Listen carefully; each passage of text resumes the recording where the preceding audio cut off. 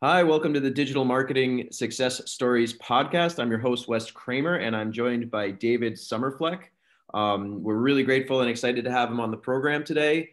David is a digital marketing expert, with over 20 years of experience working as a project manager for marketing agencies across the United States. David has written for AOL Time Warner, spoken to Microsoft to standing room only crowds, keynoted the city and county of Denver's Create Expo, and worked with hundreds of small to medium business owners, startup founders and service providers across the globe. David's also taught workshops on nonprofit marketing, startup lean management, WordPress, SEO, e-commerce marketing, and has authored The Road to Digital Marketing Profits, now available through Amazon, Walmart, Barnes & Noble, and Books A Million. David, thank you so much for coming on the show. Welcome to the program Digital Marketing Success Stories. Please say hello, and I'd love to hear about your journey to digital marketing and how you got started, and then we can maybe dive in and do a little bit of meat and potatoes and learn something about this topic from you.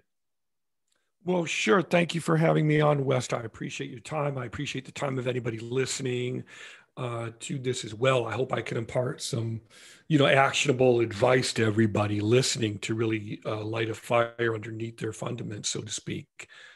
So where do we begin? My own background is basically I went to college studying to get a degree in English. My goal was to be a writer. So I was studying Shakespeare and Chaucer and Keats and medieval journalism and the craft of fiction and poetry and nonfiction, essay writing, and so on.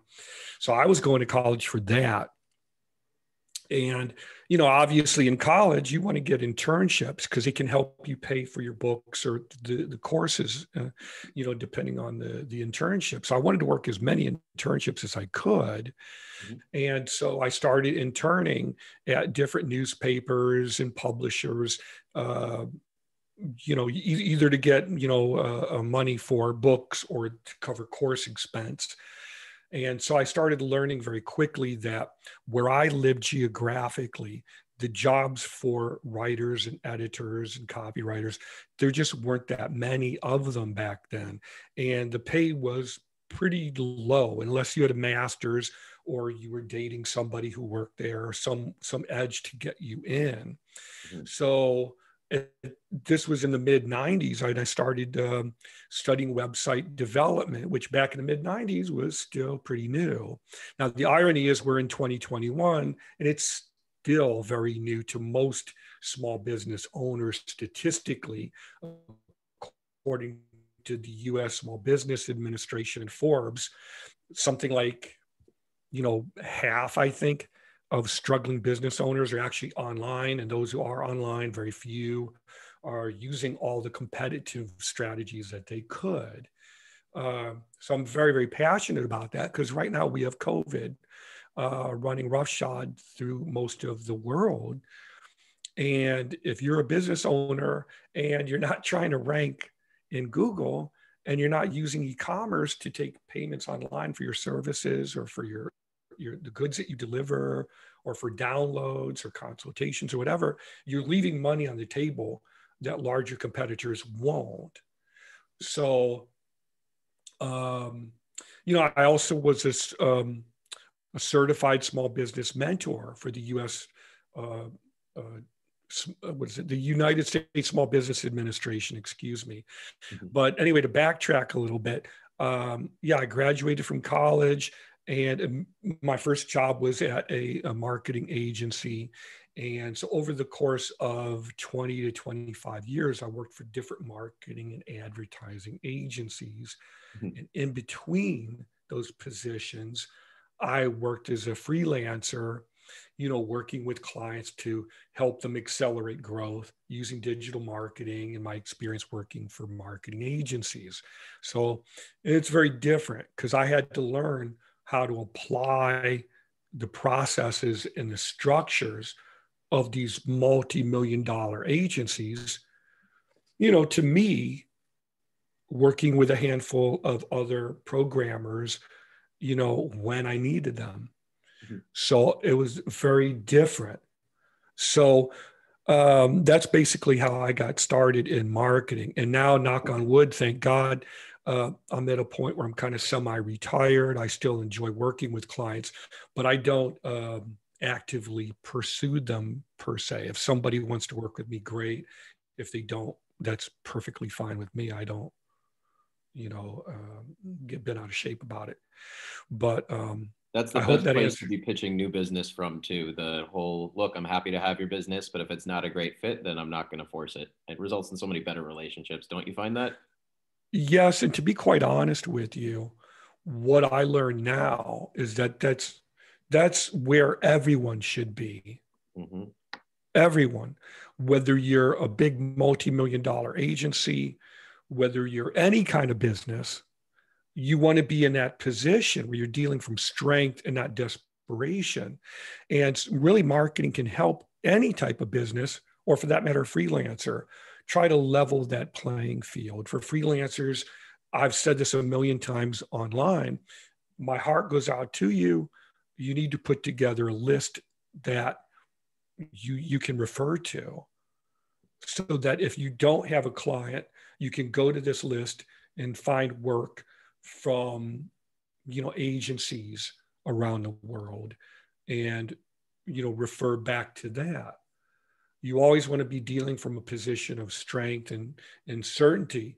And I know how hard it is, because I've been out there, in between agency positions where I didn't know if I was going to be able to pay the rent that month. And and I had to learn how to pivot several times. Like they say, put your head on swivel. This is the NFL. Yep. Or what's the other expression? Wear a cup, because it's dangerous out there.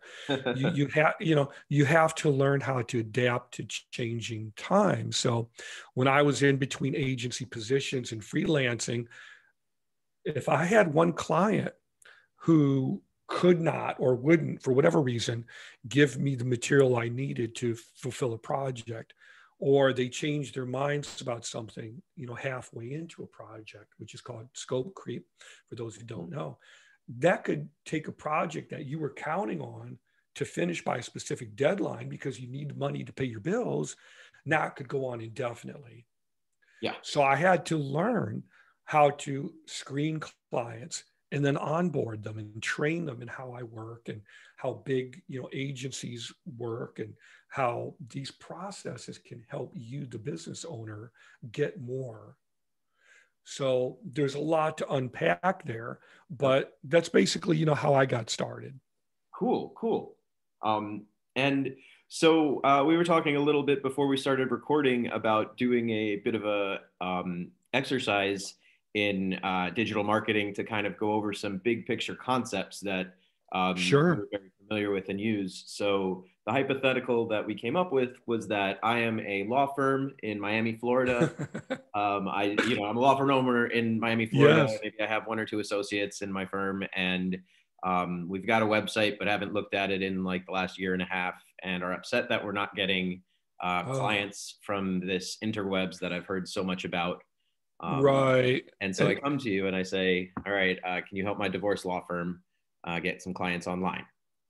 and there's so much there. Yeah. There's so much meat on those bones. Now, if we're talking about lawyers specifically in the legal profession, one of the I started two businesses with my wife during these interim periods, in between marketing agencies. I had training in mediation. I never went to law school. My GPA wasn't that great, and I really couldn't afford it, to be honest with you. But or I didn't want to, probably more accurate. But That was a you good know, choice. I went to law yeah. school and I'm doing the same thing as you are now. And I'm much happier doing this than I was in law school. And there's so much that goes into this, Mhm. from tools and processes and procedures. I could talk for hours just about, marketing lawyers and law firms and mediators and so on, with all the experiences I had. Mhm. So I learned a tremendous amount from starting a nonprofit mediation Mhm. organization. You can imagine it's nonprofit, sliding scale, Mhm. and mediation in a small town where There was next to no competition for mediation because people didn't know what that meant. Most people don't, you Yep. know. So, so if you came to me immediately as someone who's worked with lawyers and resolved disputes with lawyers, Mhm. I know intellectually that lawyers are trained in law school to embrace an adversarial approach in court. It's one side against the other, Yep. which mediation is more reconciliation of these two parties to come to terms with the contract that we can agree on. So it's a different mindset.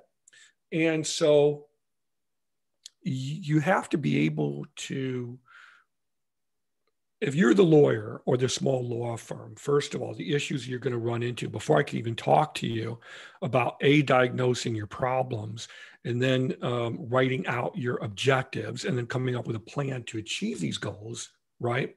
Before we can do that, first of all, both of us have to work through what is the resistance? Mhm. What have you already tried yourself, by yourself, for yourself, that hasn't worked? 99.9% of the time, you would have gone to Wix or Weebly or Squarespace or WordPress.com. You created a do-it-yourself generic template, and you don't know why you're not getting any phone calls. Yeah, and I did the As whole you, blogging thing after reading this is me right, speaking as the hypothetical lawyer, after reading an article on SEO and finding out that was important. But after, 3 months of one article a week, nothing happened for us. So, we kind of abandoned that. right, and that's extremely typical, and I'm sure that's why you're citing it. So before, imagine if I came up to that hypothetical lawyer and said, okay, sir, this is what you need to do. We need to embrace SEO. We need to establish a budget for PPC. We need to produce more content. We need to produce white papers. We need to start a podcast. It needs to be a video podcast, so you've got more marketing collateral to produce. We need to make sure that your website is secure, and having daily backups. They're going to look at me and go, "Whoa, wait a minute! This is Yeah, complete, total overwhelm," and they won't know where to begin. And okay, well, what's your budget? They're more likely to say $200 or, or something, that they would budget for a meal out really with a client yeah. than what would be realistic. So you got all of this. So before I can help you, first we have to get through what is the resistance, because you've already tried to do it yourself and it didn't work. So are you receptive to experienced professional help, Yep. but it's not free? Yep. And then we walk you through screening to see if we're a good fit, and Mhm. then an onboarding process to train you in how we work, how are design decisions made. You probably don't know. And there's nothing wrong with that. Yep. There's nothing wrong with that, because if you're not a digital marketing expert or designer, how are you going to know? What Yeah, should your and I think one of the things about attorneys is they spend their whole days being experts at something. So when they come right, up against something they're not an expert in, it's like it's very foreign, which makes total sense because you're dealing with the law, you're dealing with something you know a ton right, about all the time. right. You're a lawyer. I'm not a lawyer. I don't know anything about tort law. I mean, it's not entirely true. I know a little bit, but I also, a tiny minutia more than the average, person off the street, but would never presume, to say that I know more than that. So, I mean, I don't know anything about tort law, divorce law, how to represent yourself in court. I mean, that would be imbecilic. Yep. So that's the whole thing. You're the expert in what you do. When you go to the dentist, you don't go to the dentist and say, listen, this is what kind of enamel you should use. It should be this color. These are the types of screws that I want you to use. These are the types of tools. This is how long it should take. This is how much it should cost. Yep. And this is the type of painkiller you should be giving me, and everything else. They would never hear that. They would never tolerate that. Or a mechanic. Imagine going to the mechanic. These are the tools you should use. This is how long it should take you. This is how much it should cost. This is what it should all look like being done. Yep. But they'll do that with a digital marketer, because the digital marketer 9 times out of 10 doesn't know how to unpack all of these tools and processes with the lawyer or the business owner. And I'm not saying I'm a master of doing that. I'm not the Yoda of it, but after 20, 25 years of doing this, you would hope that I know a little bit. So the first thing I do is say, well, Mr. Lawyer, thank you so much. Please let's slow down and let's diagnose, first of all, the resistance to this. Mm-hmm. You know, what have you done so far? Mm-hmm. What worked for you? What did not? Mm-hmm. What are you happy with? What are you unhappy with, and why? And we have to do this. And then we unpack all what did these things feel like to make it real to them? What would it feel like if you could get one new client calling you or emailing you per week? What would that be worth to you? What would you be willing to invest if I could get you one new client per week, or even for that matter, per month? For most lawyers or law firms, one new client per month could be worth what? 10, 30 grand? Yep. And, you know, in the accident attorney genre, area of practice, pardon me, you know, that could be millions of dollars. Right. So, okay. So let's say, look, one client, one new, at the lowest possible minimal rate, one new client, or at least it's up to you to onboard the client. Obviously, you're the lawyer. You got to screen and onboard the client. I can't do that for you. I once created a beautiful site for a business owner, and obviously, I'm not going to say who it was, but he was getting overwhelmed with phone calls as soon as the site went live. Like 2 weeks after the site went live, he called me up and he said, "You got to take it down." And I said, "Why? What's wrong?" He said, "I'm getting phone calls and emails every damn day. I can't handle it." And I knew that he was telling the truth. I knew he was telling the truth because I get copies. Mm-hmm. I get CC copies of the emails that most of my clients get, because a lot of them don't respond to emails. Some of them are older. So I would pick up the phone and call them and say, "You just got a phone call from a live one. He wants to work with you. Please call him up. I can't do it for you." Yeah. I have clients who pay me a monthly wage. So every time they get an email, I call them up and say, "You just got a phone call from a potential new customer or client. You really should call them." Oh man, you really should. And you know, and then I water, right? Yeah, but you know, a lot of small business owners are like that. Yep. And, you know, it's just overwhelmed. There's so much going on. Yeah. And I get it. So you offer to help them. So. All right. So as the law firm owner, I'm over my doubt and trepidation and resistance to good new things. And, you know, I want 2 or 3 new clients a week because, you know, divorce law is not terribly lucrative. So, you know, you want. Oh, I don't agree with that at all. Well, not as lucrative as like a, you know, $1 million accident case, right? But yes, it is lucrative. Right. Right. So what I would do is I would diagnose the issues by talking to the lawyer, and then I would say, "That sounds great. Obviously, this, just as the lawyer has paid discovery, I have paid discovery. Now, my rate is going to be cheaper than the lawyer." Mm-hmm. Just by virtue of me not being a lawyer, but also it's going to be, I want to train you mm-hmm. in how I work. I want to matriculate you into my process of how I work. So it's not about making money, at least not for me at this point in my life, but I'm going to charge enough that the lawyer respects my time. So we'll have 1 or 2 screening calls to see if we're a good fit for each other. Then we'll have, you know, the paid discovery call. Mm-hmm. And I'm going to request that they review a workbook. You know, when they pay for the discovery call, I'm going to say, "Hey, that's great. Before we have our call, please download and read through this workbook." Now, intellectually, are they going to do it? Probably not. Yes. But what you do is, when they ask you all of these questions, well, how much is a website? How much is SEO? How much is professional design? How much is e-commerce? How much is everything? Like they're going to McDonald's and they're buying one chicken nugget, you know, at a time rather than the whole meal. Basically, it's commoditization. So what I say is, "Well, sir, I already have all that information rehearsed. I sent you the workbook. I guess you didn't have time to review it. So let's go ahead and look at it. Open it up on your end, and I'll go over all of these questions with you so you can see the answers. How do you budget? Here's the infographic that shows this. How long should a project take? Here's the infographic to show this. How do you develop content? Here's the infographic that shows the three silos of content marketing. Then the workbook has the exercises to help you produce that content. You know, so that gives them something to chew on during that discovery call. And I know that's what they're going to ask for the most part. So we've got to get all that done before we can move forward.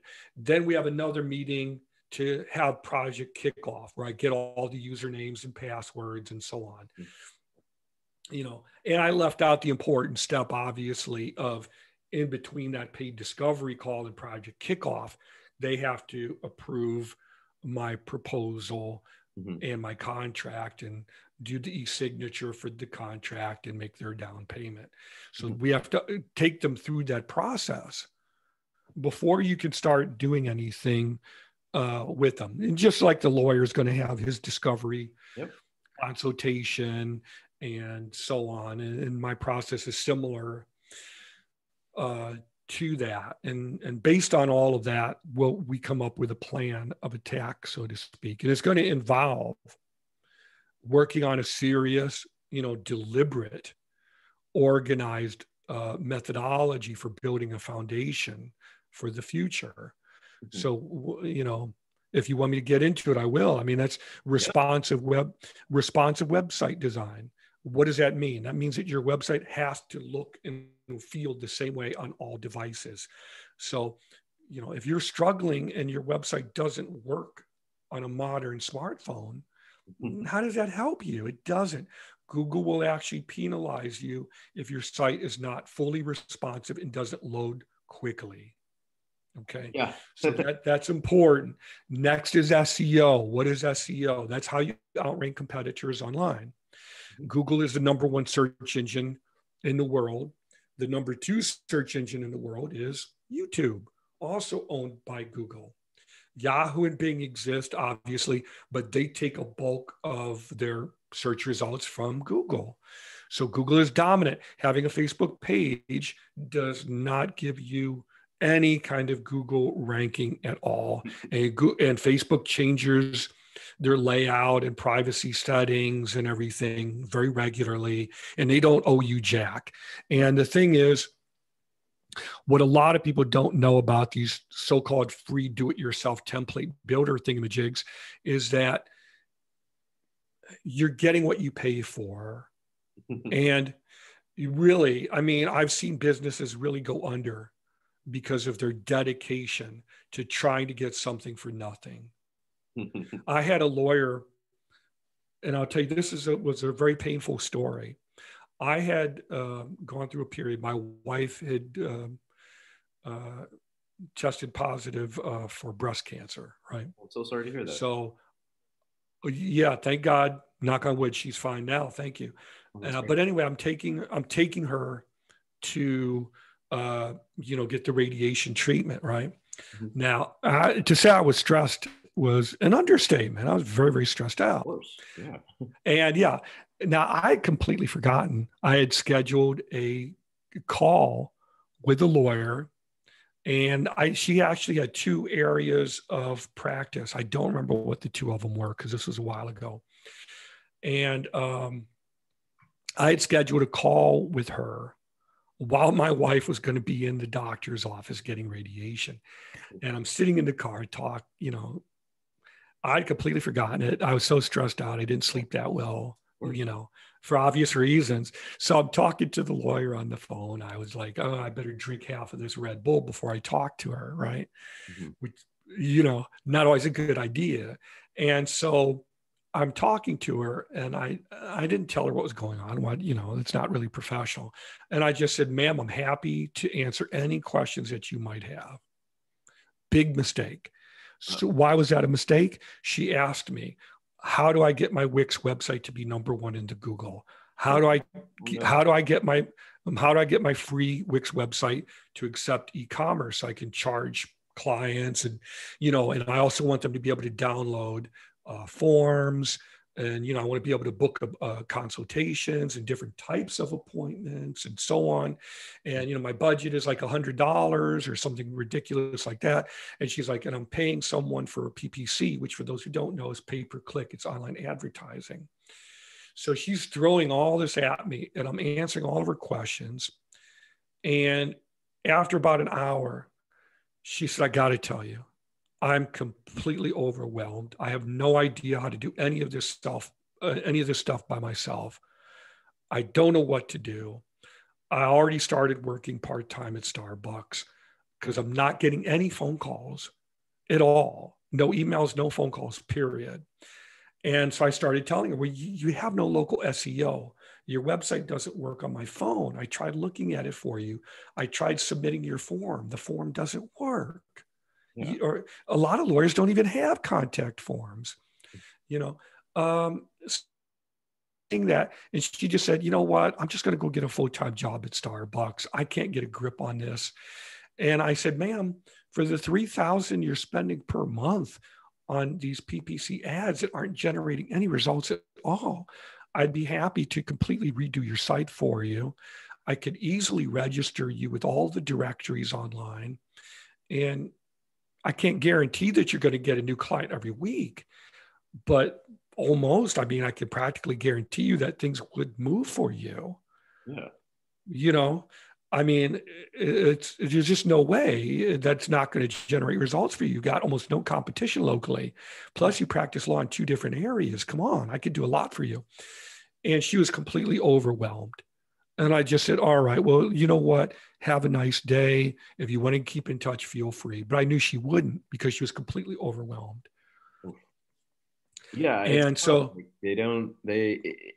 it's a field of expertise unto itself. That's why we have jobs. So like, if you try and just do that and not really know about it, it's like you and me trying to go to court without any legal briefs or whatever, you're just not prepared.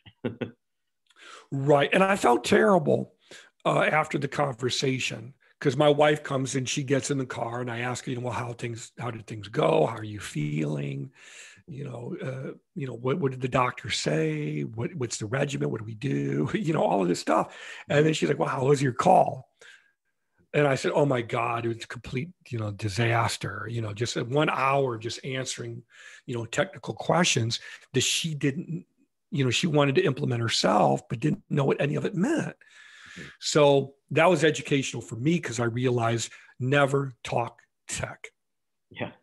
And that's what I do. So I never, ever talk tech. What I talk about is achieving goals, setting priorities, putting plans in motion. And then do you want to achieve these? Are you ready to budget realistically with, what's a very common, very modest industry standard? And I explain all of that. So now, even if I do a free consultation where we just see, are we a good fit for each other? Mm-hmm. Is the person psychotic or are they rational? Basically, yeah. That's the free consultation. Are you sane? then we can, okay, now we know we can at least talk together. Now we'll schedule 2 or 3 of these calls to work through the resistance, mm-hmm. Then the paid discovery call to come up with a plan. But the workbook walks them through all of this. Okay. So I've gone through the workbook. I understand what it takes. I'm willing to budget $5,000 for advertising in total. And then your fee is separate from that advertising budget. That's wonderful. Yeah, that's more than most. Yes. That's much higher than what most people would even consider would be reasonable, believe it or not. Now, if you were to call a marketing agency, they cannot and will not even talk to you in most cases for less than 10 grand mm-hmm. because they have so much overhead. Yep. But most individuals, consultants would be very happy with that.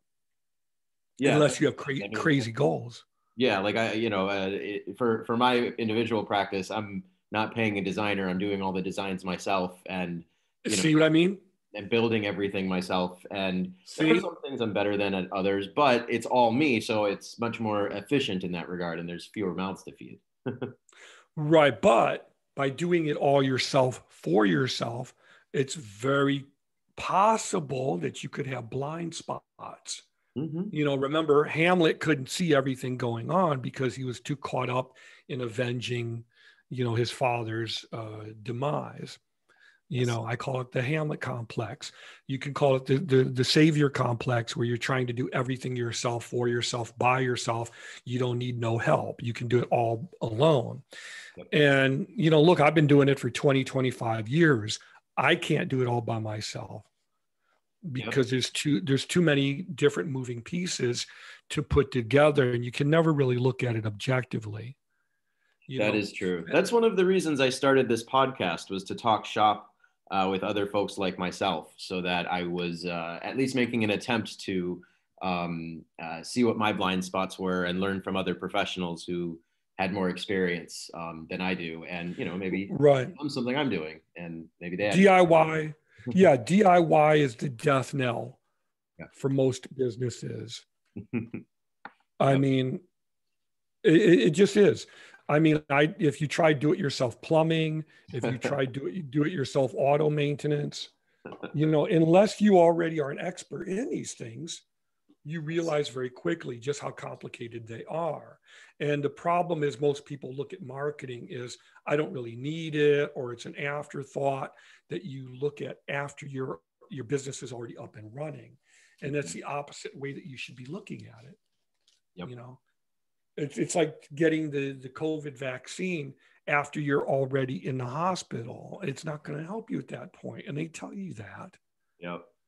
you know, please don't do that, you know. So, you know, you can't really see the picture completed when you're already inside the frame. So ideally, you want to have all of this organized before you begin, because if you have one of these do-it-yourself free template builder things, 9 times out of 10, we have to gut it Mm-hmm. and start from scratch. Or if we rebuild it, you know, it's like, well, you may as well start from scratch, because now we have to add all the SEO on so many different levels. You're talking permalinks, permalink structure, external linking, topic tags, alt tags for all the images, and all these tools that I could just go on and on and on about, Mm-hmm. you know. And what's the point of talking about the tools if we can't use them the right way? So we have to put all of this together into a deliberate, organized plan of attack first. Then we allocate the resources. Then we mobilize our assets, like in the military. You don't send the military in if you don't know what you're up against. That is And, you very know, true. that's what they did in Vietnam, and it didn't go so well. Yeah, you can say that again. Okay, so Right. my site was, my hypothetical site was on a template. I don't know what a tag is, or a alt tag is, or any of that Right. stuff. What should, How I'm would happy you? to gut the site and start from scratch. What are we adding to it? What's important for there to be on that homepage? Should I just A have a video. picture of me and my huge phone number? A video, huh? Yeah. Why is that? Why do you think that is? Because it's immediately engaging and it sets you apart from most other attorneys, and it gets people That comfortable with your face and comfortable with working with you by starting a parasocial relationship. that's part of it. Those are all good reasons. Now, another big reason, I would say the main reason, um, is, remember, YouTube is the #2 search engine in the world, owned by Google. So guess what? The two search engines are going to know each other. Mm. So if you have a video with the same SEO as your website, so let's say you're a Miami, Florida divorce lawyer. Okay, there's going to be a lot of competition for that in Miami. I don't know why, but a lot of people are getting divorced in Miami. Maybe it's because it's a big city and it's just fun to get divorced there. I don't know. But, you know, and here's the thing, how many divorce mediators are there in Miami, Florida, who have decent websites? Probably not many. No. But so my point with that is that if you're a mediator, or you could provide mediation, that could give you a niche market, an open area of vulnerability in the market that you could exploit. But if you're the divorce lawyer, here's what I would tell you. And this is just to get started.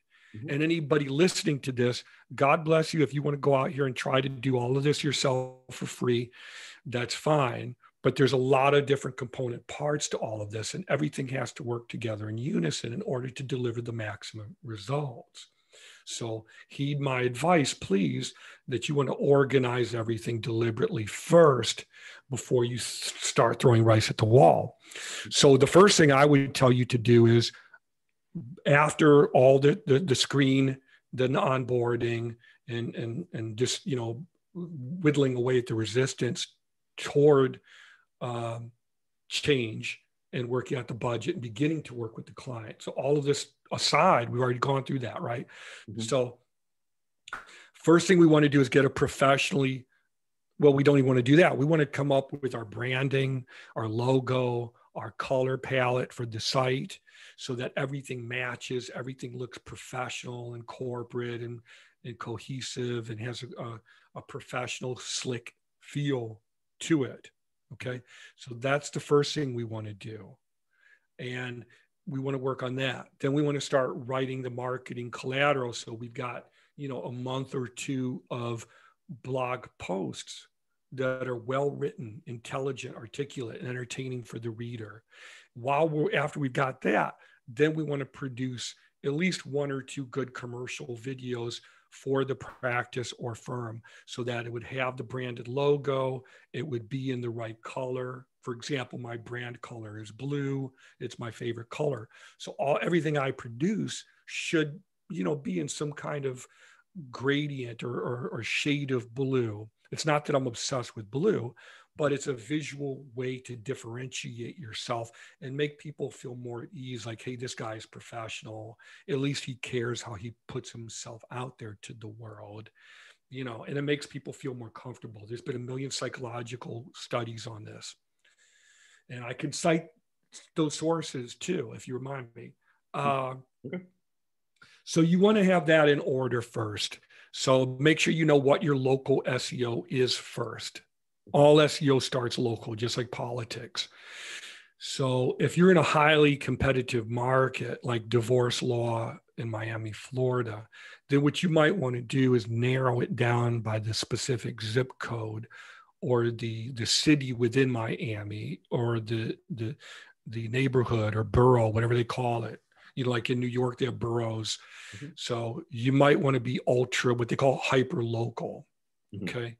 So while we're working on that, we want to find that local SEO. We start putting all of this together under the hood within the company website, within the practice or law firm website before it goes live. While we're working on that, we also make sure that our listings on all the local directories are up to date and current. So Google My Business, numero uno, okay? Because Google My Business is also owned by Google, obviously, and it also goes into MapQuest. So you want to be covered in all the local directories, including Yelp and Google My Business. And there are companies that would do all of that for you for like a monthly subscription. And they'll make the updates to them whenever you want. And it's very above board. And, whatever change you make will populate through all of these, at the same time. So you want to streamline all these processes and get all these assets together so that when the site finally does go live, it's like, boom, it hits the internet. And then you have all your blog posts for the next 30, 60, 90 days scheduled. Mm-hmm. So that for like every day for the next month or two, it looks like there's a new blog post on your website every day for like the next 30, 60, 90 days. Why would you want to do that?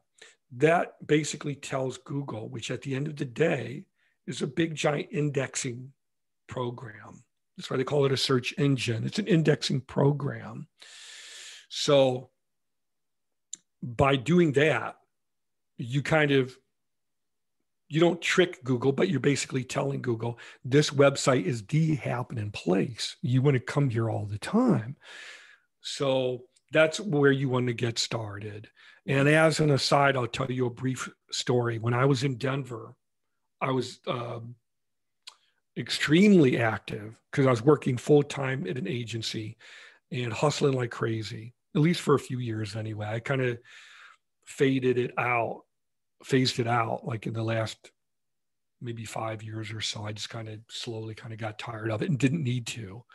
So every weekend I'm doing workshops, boot camps at local libraries, and associations are really good, and so on. Right.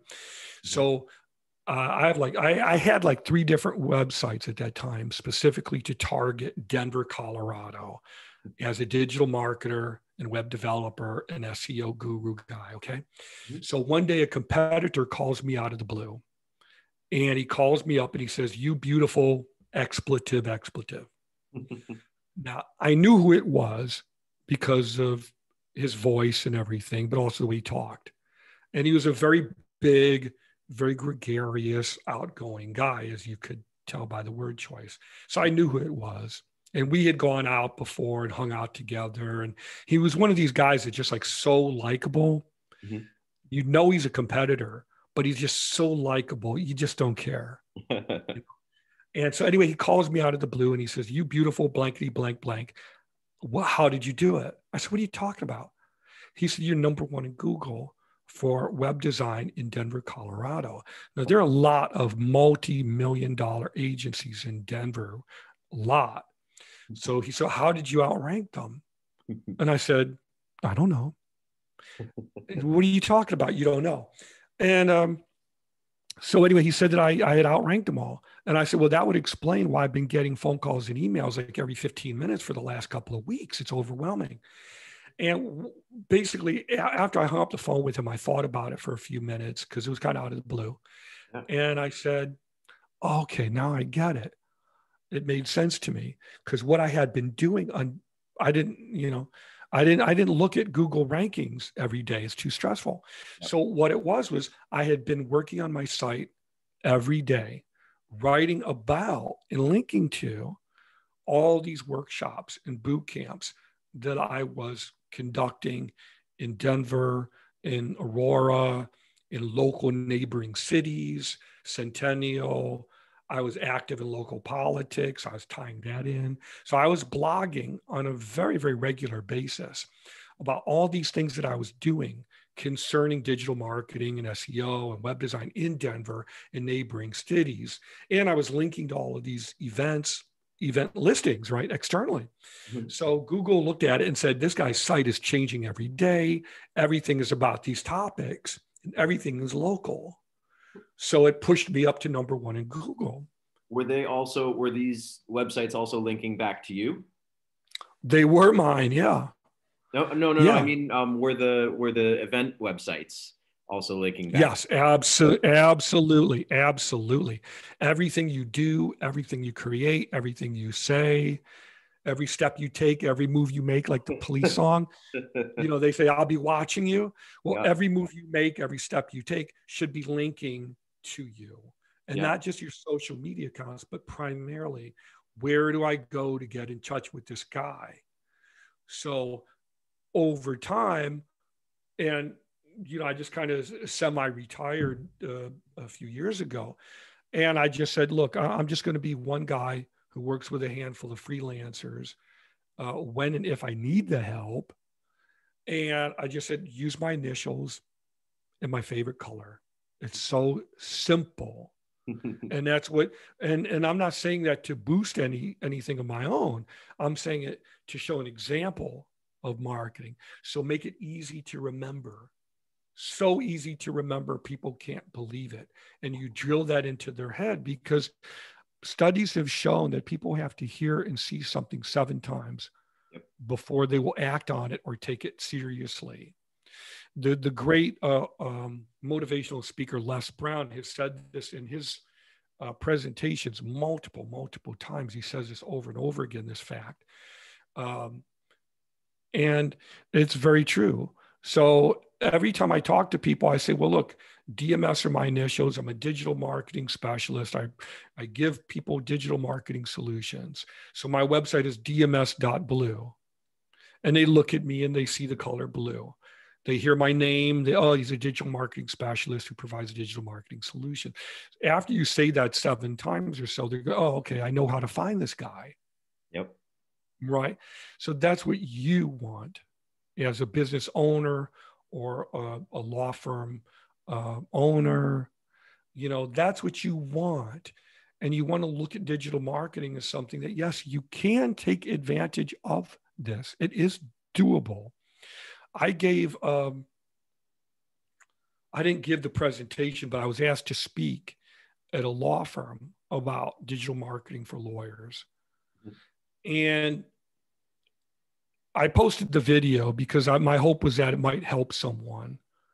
But in the presentation, there's 2 very nice ladies. One was on my left and one was to my right. And they were super nice and very sweet, wonderful, wonderful, competent professional ladies. One lady said, basically in a nutshell, that she really didn't use digital marketing very much. She did everything by phone because a lot of her clients were older, low tech, didn't use the internet. So she'd get in a car or use the phone. I have to wonder how that's working right now. Another lady said that a local agency built a site for her, but in her own words, she said it wasn't very good and had all kinds of problems, but she still recommended them. And so I'm sitting there in the middle of this as the digital marketing expert with 20 plus years experience, and I was a mediator too. And I'm just sitting there talking, and I'm like, what they're saying is more sad to me. Yeah. Because how is that acceptable? One is saying I didn't get the results that I wanted, but it's okay because I just came to grips, I guess, with not being able to get what you want. And then the other lady saying, for whatever reason, I don't use it at all. And the law firm that I went to, I couldn't get directions to the firm on my phone. I couldn't find their firm website. And then when I did, I couldn't find an interactive map. And I couldn't find them in MapQuest or Google Maps. So I had to switch out of it and get on the phone and call the guy organizing the meeting and say, how do I get to your firm? Can you please give me directions?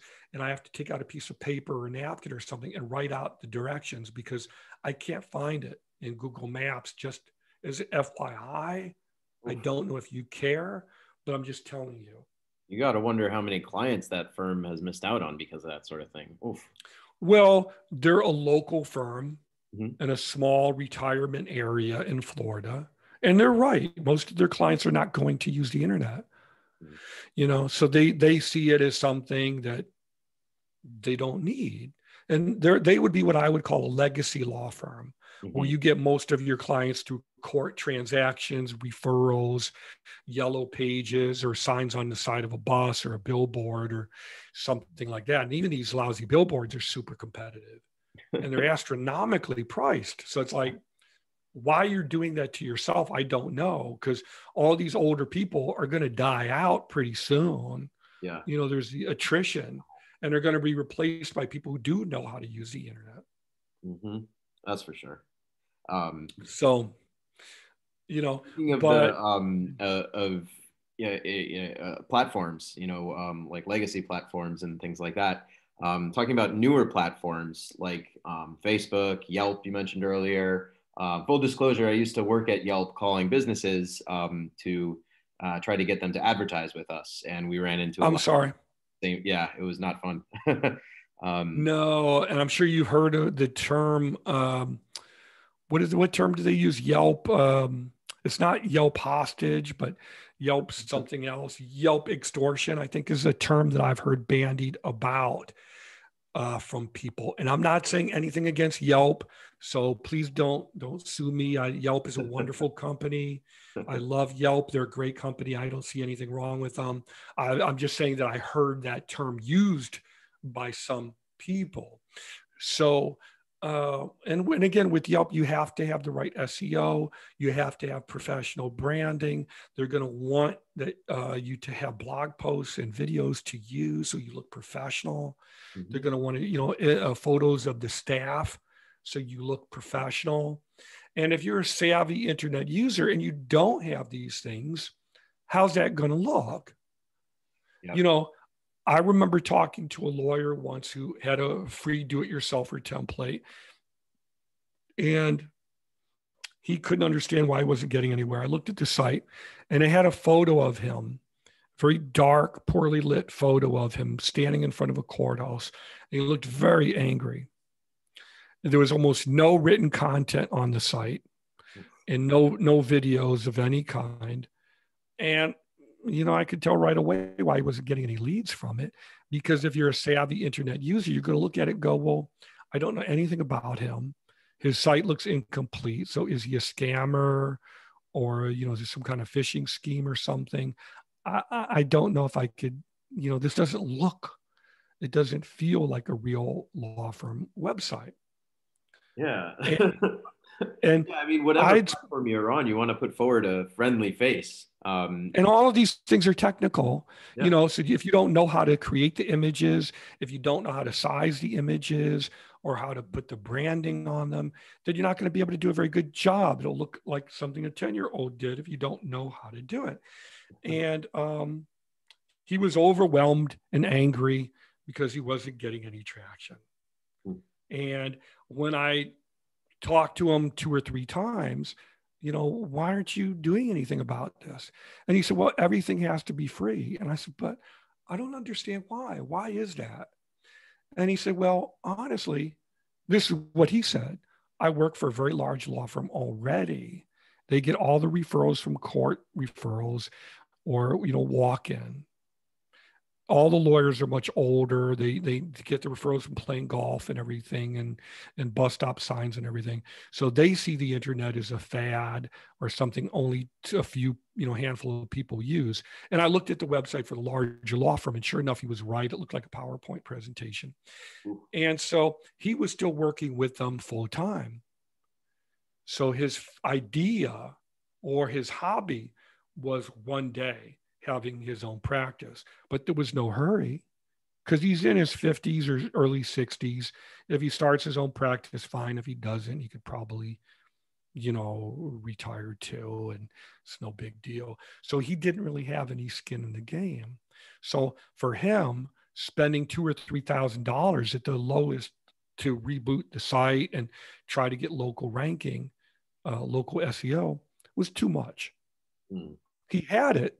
He would probably spend that on, going to one convention or something, or one trip or something like that, or one nice suit for that matter. But it was more than he wanted to invest because he saw it as an expense, not as an investment that he didn't need. So why not just whittle away at it for free over the course of 5 years and see if one day it'll take? And that's how long he had been working on it. Oh, jeez. Yeah, it's a lot. If it's not your subject matter area, it's difficult to kind of grasp all that goes into it. But that's understandable. I mean, there's lots of like I don't know anything about accounting, so I would not. I don't really understand the minutia of what accountants do very well. So One I, of my you know, good at that.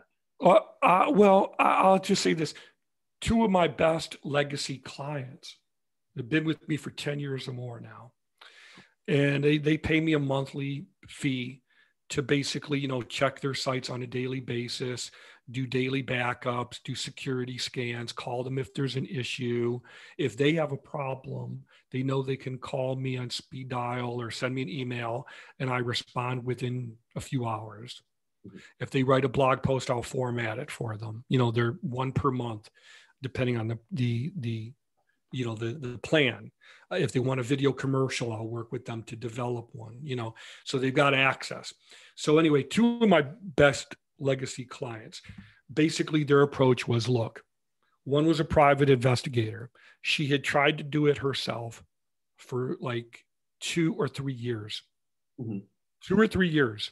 Her website, and she knows this, it looked like a grocery list.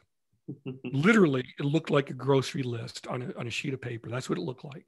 Ouch. And she's one of the sweetest ladies in the world. After I had spoken at her association, so she knew I was very serious about it. She assumed that I was professional and everything. So after 2 or 3 years, one day she calls me up and she says, I got to get a professional website. I've been trying to do this myself for 2 or 3 years now. People look at my site and they make comments about it. I've had clients who said they tried to look me up online. They saw my website. They decided to go with someone else. So it's very serious at this point. Let's work out a budget. Let's get it done. I wanted to work on modern smartphones first and foremost, number one. And then on desktops and laptops secondary. I said, we can do that. And there wasn't much resistance because she already perceived me as an expert and someone who cared. And so now it's been like 10, 12 years, and she's one of the best clients in the world. But because all of that resistance and pushback was already removed.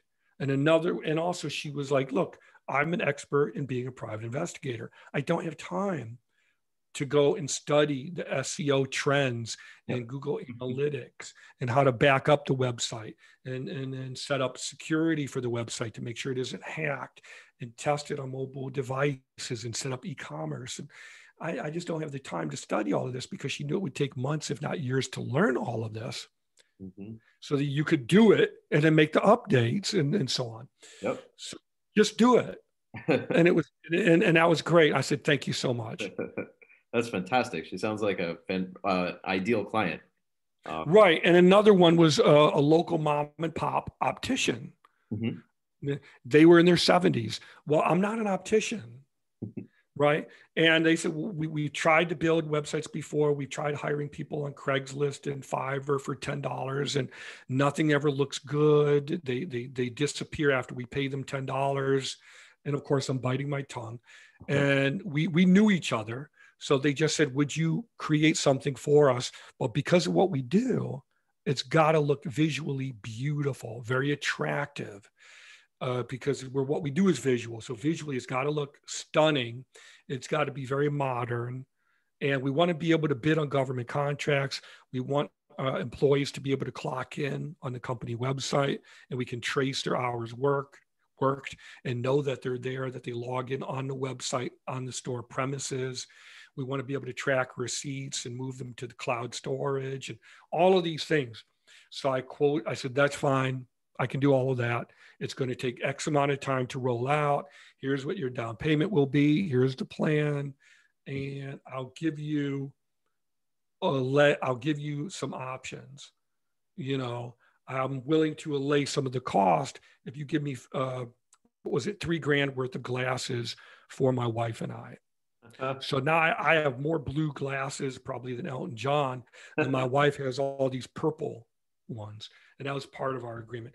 But again, the point was that they came at it and said, "Look, we know we're experts in what we do. We don't have months to study SEO, e-commerce, content marketing, email automation, branding, design, PPC, social media marketing, social media,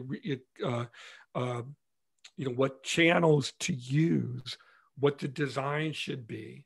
We don't know how to write our blog posts and create the links, and we don't have time to study all of that, because that's the time that you should be catering to your own clients.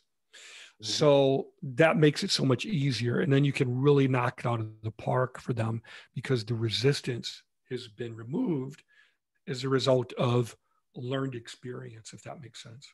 Absolutely. And also it's like you're with some upfront time involved, like getting all the getting everything in the right order. Then the process becomes so much more efficient that even if you're creating a ton of content, you're doing it so efficiently that it's eventually takes less time and becomes a bit more automated than just throwing, as you said, rice against the wall and seeing what sticks. Right. Yeah, exactly. I mean, when you have a style guide that shows your colors, when you already have a system for getting all the branded images that you need, when you have a system for creating videos that are branded, when you already know what your font should be, which is the font is the lettering, so that everything looks consistent. I mean, imagine writing a blog post in one font and then another blog post in a different font, or one video that looks completely different from another. It's going to look haphazard. You're giving me anxiety just thinking about it. Right. So, I mean, when you have all of that already worked out, Yep. things just work. Things just work effortlessly. And that's the way it should be. It should be like you're going into Chipotle to place an order. You know, how Yep. they have a process that they walk you through and everything works 1, 2, 3. Yeah, exactly. You don't need to go to a different station for a burrito versus a taco or whatever. Right. When you go to the airport, you don't tell the airport, this is how fast I want to get there. This is how much it should cost. This is what, how you should treat me. This is the food that I want. They tell you. They tell you what it's going to be. And they walk you through a very deliberate process that you really don't have a lot of say in negotiating. You have to go through this line. They're going to check you to see if you have any weapons. Now they want to screen you and see if you have COVID. And they should, obviously. They want to look at your test results to see if, how did this work? They tell you what airline you're going to go on, when you're going to arrive, and what condition, and what kind of, seating it's going to be, your comfort level. They tell you all of that, including how much it will pay. And they give you maybe 2 or 3 options that if you want to save a little bit of money, we can put you in with the cargo or something, so you can save more money. But they have a very systemized process to walk you through. Once you have that as a business owner, things are so much easier, whether you're a lawyer, a doctor, a mechanic, a tattoo artist, or a digital marketer. Speaking of that process, if I get, sorry to interrupt. Sure. But speaking of that process, so we've set up the website together. I've written the month of blogs. We've got the nice video of, Kramer and Sons lawyer on the front page. Sure. That sounds great. Of the site. And I've given you the $5,000 paid ads budget. How would you go about splitting that up? I know Miami is a very competitive marketplace. When you say split it up, what do you mean? Do you mean how would I help you achieve a higher ranking in Google? No. So if we're running paid ads, would you split to each 3 different platforms for a third of the budget, or would you go into PPC on Google, or what would that kind of, or Facebook ads? Facebook ads are kind of my wheelhouse. I feel real comfortable there. So that's where I direct the majority of my adverts. But what does that sort of process look like for you in terms of splitting up a $5,000 budget for a attorney? Is that clear? Yeah, I think so. So here's the thing. Each different social media marketing channel that you would use to grow your business, or in this case, the hypothetical law firm, each different social media channel is different. They have different users. They have a different market. So Facebook is used by well over 2 billion people per day.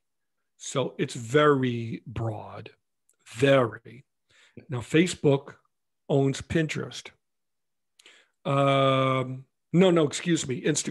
Yeah. Which is very visual. Pinterest is very visual, where it's all images. So you wouldn't want to use Pinterest for a lawyer, in my opinion. You would use Pinterest if you're a graphic artist or you do work with imagery primarily. Makes sense. LinkedIn targets people who want to be seen as more professional, more serious minded. It's more expensive. It's more surgical. So it depends on what you want. Facebook is cheaper, but there's so much more competition. And you're trying to appeal to everybody and their kid brother. So it's very easy to spend money on Facebook ads and not get any traction. Even though it's not a lot, you're also not getting a lot. LinkedIn is more surgical, more precise. It's more, but you're getting, you have a better chance of targeting people. So if you were a divorce lawyer, I would tell you, okay, let's spend, just to start, and I shouldn't say spend, I should say let's invest a quarter of your budget in Facebook ads targeting people who are researching divorce law, who are members of divorce support groups on Facebook. Then let's take another third and invest that into LinkedIn. Any conversation has to do with divorce law, divorce proceedings, custody, mediation, and so on, and divorce, mediation, child support, custody groups on LinkedIn. So that's what I would do. Then I would take the rest and I would sit on it, and I'd get on the phone with someone at Google very specifically, and I'd call them up and I'd say, hi, I'm the web developer for this particular client. I'd like you to take a look at the website for me and do a deep dive. I'd like you to take a look at the demographics here. And I want to try to rank this person for what they do. Can you give me some feedback? And I would do whatever they say. Mm. And that's where I would apportion that budget. And the way I look at it is every 6 months, I would go into a huddle and look at the results. And I would not refer the client, you, the lawyer, the business owner, to specific key performance indicators or KPIs, because they would be nonsensical.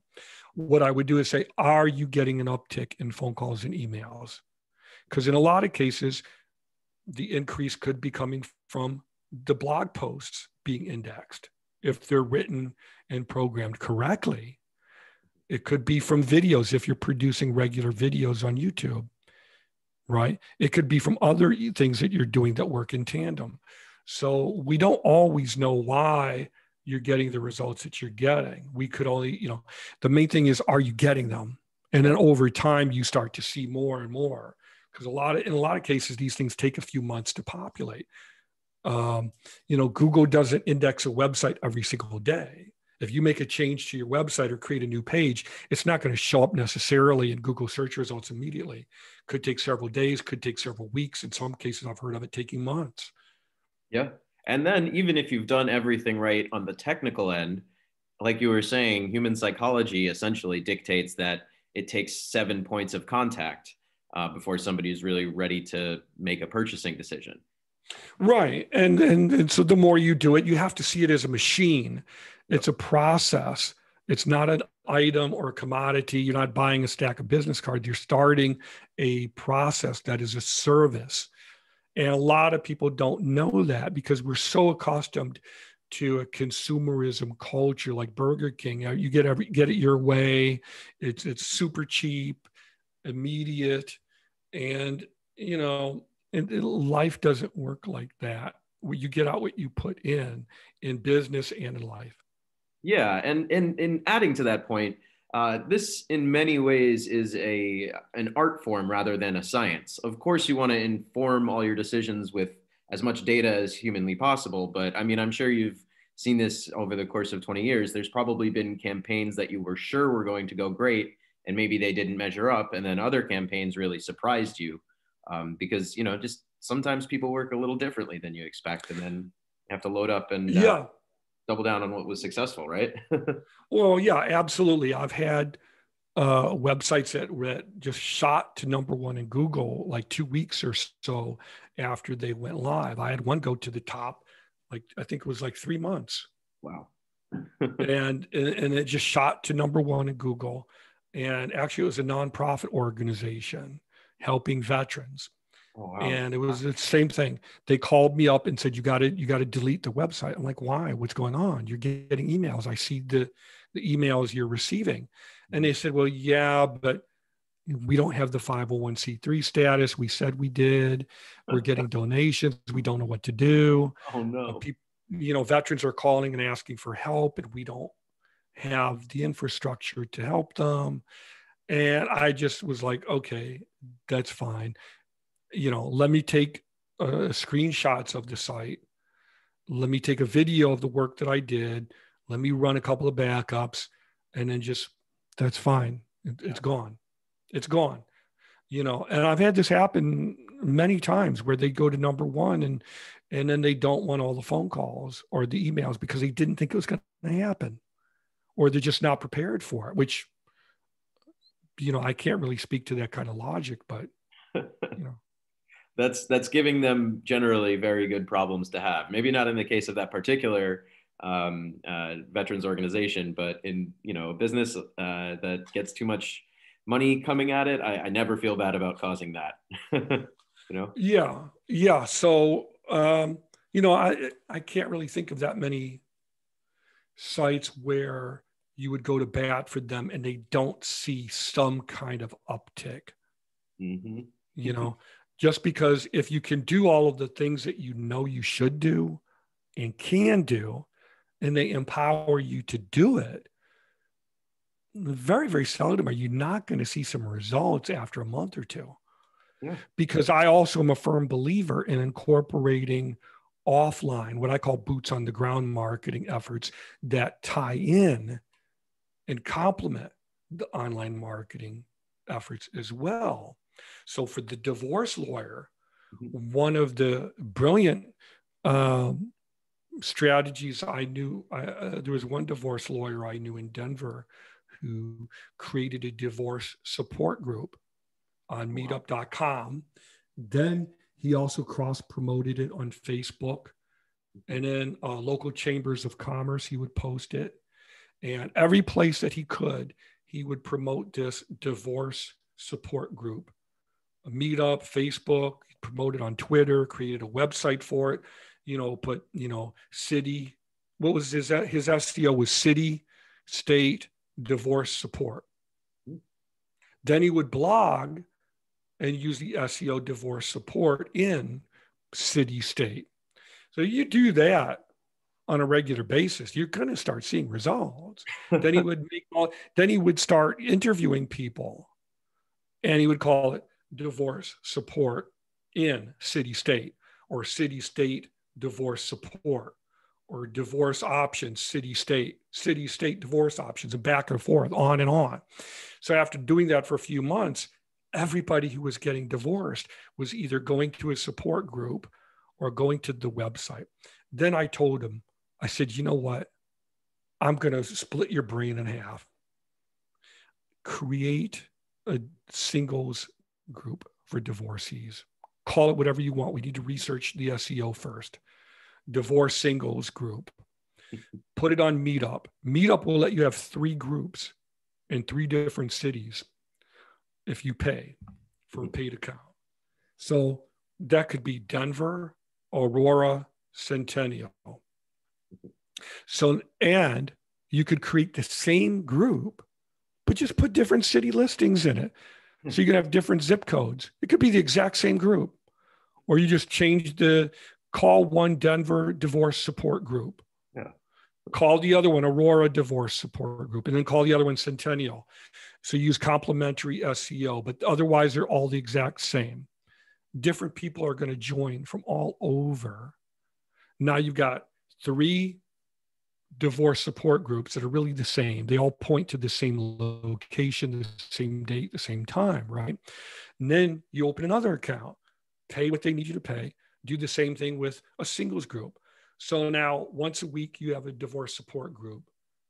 Then after that, you have a divorce singles group. Well, he's combing divorced people out of his hair. Every day he's going through them, and they're all asking him for advice and all kinds of problems they're having. And he could partner with a psychologist or whatever, or a therapist, and they could work out some kind of referral plan or something. And they've got a well-oiled machine running. Now you tie that into your website and the videos and a podcast where you could interview the people. Mm-hmm. Wow. I don't know if that'd be a conflict of interest or not, but you find a way to work it out so that you can legally and ethically do all of that. Now you've got a money-making machine. Wow. So imagine doing that for any type of business. If you're a struggling restaurant owner, I mean, come on, you have a restaurant, video record recipes, video record cooking demonstrations, have cooking classes where they're socially distanced and they're wearing masks, produce videos, write a cookbook, sell. I mean, do everything that you can think of and just put it all together and then prioritize it, and organize it and get help because you can't do it all yourself. So get help. Now you've got a marketing machine that you've just created. Meetup will let you have webinars. So you could be doing cooking webinars, cooking classes, have recipes on YouTube, create a recipe cooking channel. You could be blogging a different recipe every day. Yeah, You could, exactly. I you mean, if could be, I participate in a and webinar I'm for, some dessert, I'm going to go to that restaurant to get that dessert eventually. right. Right. Use your website to use e-commerce so you can offer home delivery, partner with Uber or whatever, and offer delivery. Come Yep. on, get Yep. with the program. And I mean, every blog post should have a video and a podcast. Imagine each podcast episode being a different recipe. Yeah, that's fantastic. Or, you know, so for everything that you do, you can create a marketing machine just like that and have everything going through the website. And that's how you get the machine rolling along. And now, if you do that for several months, you can't be held back because your smaller competitors won't do it. They'll be too cheap or too broke or too poor or too confused or too stuck with DIY. It's not right. I shouldn't have to do this. You don't know my pain, my drama. They're going to be so caught up in that that they can't get to go. They can never get to giddy up, as they say. And your larger competitors who are making more money, they can't pivot. And that's how you can compete with them. Similar to how I was able to outrank multi-million dollar marketing agencies in Denver. I didn't have the marketing money that they did. I didn't have the money to invest in PPC. I didn't, but I could rank number one in Google. And it lasted for several weeks. And during that time, before they caught on and the algorithms adapted or they started spending more and just, squashing me, that several week period was enough for me to onboard a lot of clients. I mean, it was several weeks was like 30 new leads, which was well worth the effort, and then you wait a couple of months and try it again. That's fantastic. And David, on that note, I'd like to wrap things up. I'm so grateful for you for taking the time and being so generous with sharing your knowledge. This is certainly, talking to you has certainly lit a fire up under me to take it to the next level and try and identify and snuff out some blind spots that I might have and just, take my game to the next level. You are currently working on a project where you're appearing on several podcasts. Is that correct? I enjoy being a podcast guest. Mm-hmm. So I'm trying to see if I can be a podcast guest on 50 podcasts within the next month. So far, I've been on, I think, 32, 33, but it's mainly for fun. I mean, obviously, there's no harm in me getting my name out there because if I can legitimately help one business owner knock it out of the park and turn them around, then it's great. If I could take one business and take them from, economic failure to reinvesting profits, then that's great. So I'm working on that. And I also have my own business website, which is www.dms.blue. It's my initials, David Martin Somerfleck. I'm a digital marketing specialist. So it's dms.blue. And anybody who's really serious and committed about turning their business around can schedule a free consultation with me to see if we're a good fit for each other. If we are a good fit, then we go through the onboarding process that I described earlier. Fantastic. Well, David, thank you so much for your time, for coming on, for sharing so many brilliant strategies. I look forward to hearing your voice more in the podcast sphere. And just thank you so much for your time today. I really appreciate it. Absolutely. Thank you for having me, West. I had a lot of fun talking to you. All right. Bye-bye. And you can catch us on, iTunes, everywhere you can get your podcasts. And thank you so much for listening. All right. Bye-bye.